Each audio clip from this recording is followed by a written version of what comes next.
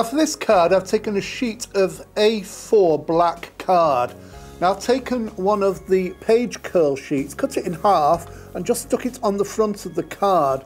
Then over where the page curl meanders, big word, I've just stuck a peel off there following it around, and also a peel off on the corner there too.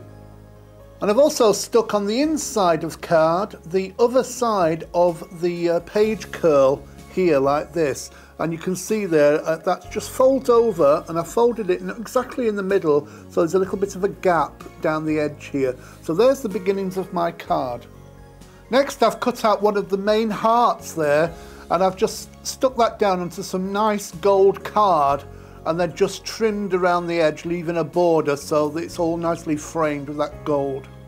And I've just stuck that down onto the top of the card there using foam pads to raise it up a little bit. Now I've also made a little rectangle of the same coloured card, and I've stuck one of the small hearts on there, foam pads on the back, and I'm just going to go across the bottom here where the page curls over like that, and that's going to stick down. And you can obviously put on here happy birthday or whatever you want.